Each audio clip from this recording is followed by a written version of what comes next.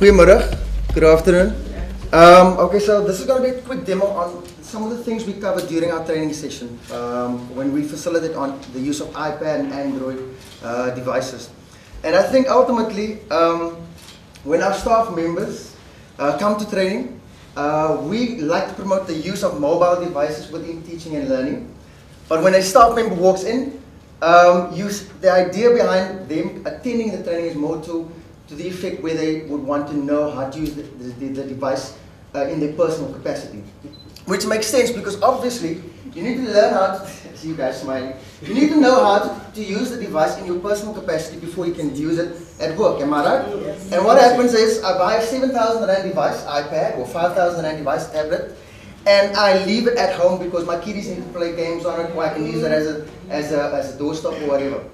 So during our training, we cover things like how to make use of the device, okay? How to do recordings, how to copy and paste documents directly from a Windows-based machine or a Windows machine to an iPad or an Android device. And we find most of our staff members that actually uses an iPad device, they struggle the most because they don't have a Mac operating system running on a laptop or even a desktop. So what I'm going to do now is I'm going to show you exactly what we do during our training session. We tend to use the out-of-box approach, so we actually give you one of these to play with, not to take home. And then we remove it from the box, start it up, and then plug it into one of the pieces that's situated in one of our labs. Okay? So just with a show of hands, how many of you actually use an iPad device? 2, 3 people. Okay. You know what's the first question staff members ask when they walk into training? No. Which one is better? Should I buy an iPad or should I buy a tablet device? And in my or should UWC supply us with no, they never ask that. No, they never ask that. Okay?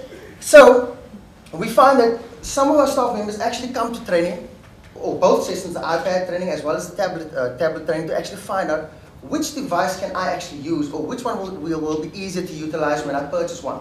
Alright, because obviously you walk into a shop, you see an iPad, 7,000, 9,000 Rand, and then you see a tablet device or an Android device which is 4,000, 5,000 Rand.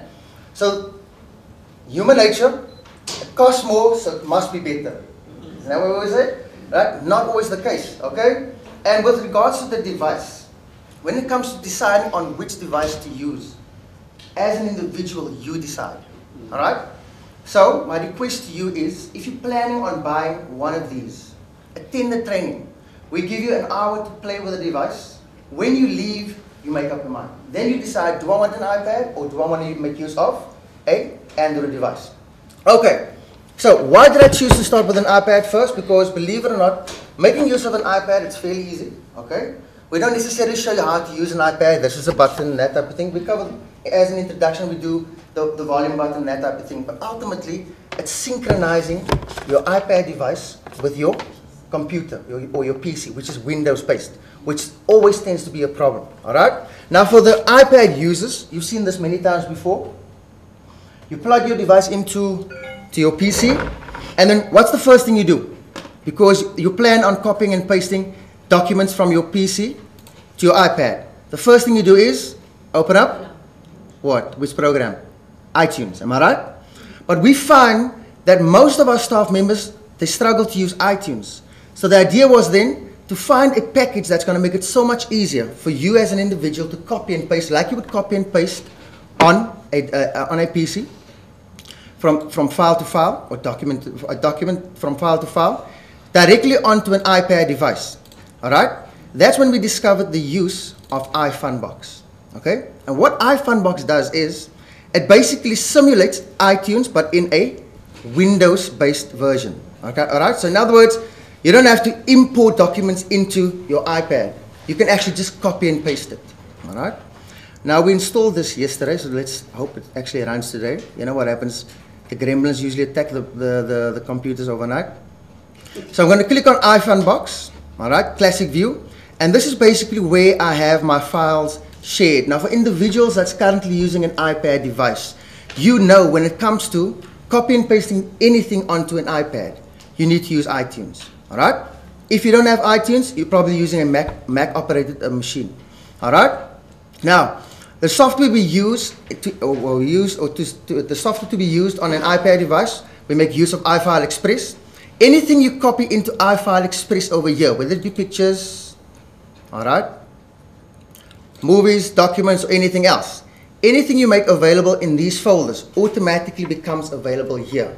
And the easy way to do it is, I'm just hoping this PC is going to allow me, you can actually just go to copy from PC to import a document to my iPad, or I can just drag and drop and the system will automatically do it for me. Alright? Now for the Android users, this is fairly easy, am I right? Because you can do this all the time. And as an added bonus, on an Android device, it comes pre-installed with an Office package, and unfortunately iPad devices does not come with a package or an Office package pre-installed. But as an added bonus, when you install iFile Express, it actually allows you to read your documents. And as you can see, I have multiple documents available. PDF, PowerPoint, Excel, and so on and so on and so on. So those are the type of things that we show you during our training sessions. We also show you how to set up your Wi-Fi. Because we have free Wi-Fi available at the university, it means you can actually take your device absolutely anywhere on campus. Well, 95% of places on campus. Alright? And then you'll be able to access your email or anything that's online via your device. Lecturers got tired. They said, you know what, I'm tired of dragging my laptop with me everywhere I go. I bought this laptop in 2005. It's as heavy as a desktop. But then I purchased a iPad or an Android device. Alright? I would like to make use of this device.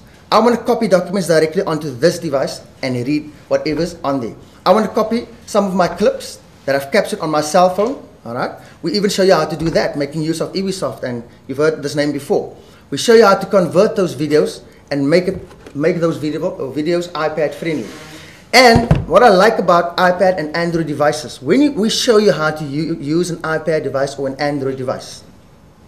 Okay? You can actually take those skills and practice it on your cell phone, because an iPad is similar to an iPhone as well as an iPod. So whatever we teach you in those sessions on an iPad, you can actually make use of those skills on an iPhone as well as an iPod. Alright? Likewise with an Android device. We might be using a Samsung device, but there's many devices out there that actually uses Android. I think LG is moving over to Android. There's a couple of them out there. So the skills you acquire in those sessions, you can actually utilize on your cell phone as well. Okay? Any questions? No questions? What is the next training session? Next training session, 23rd. Okay, it's on the 23rd of September. That's going to be our Android, and then the 26th will be our iPad sessions from 2 o'clock to 4 o'clock.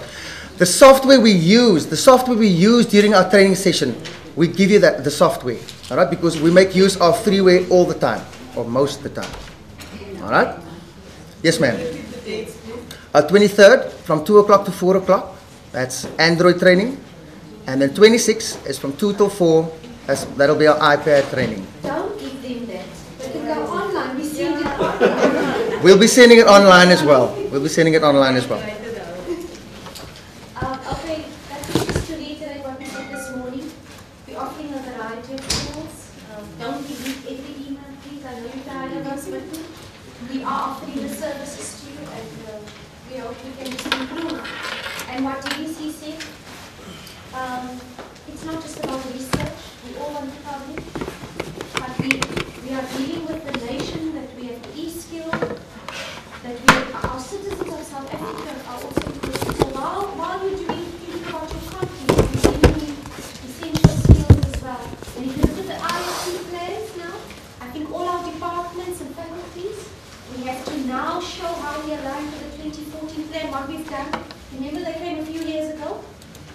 We have to have all our evidence again for the HEQC.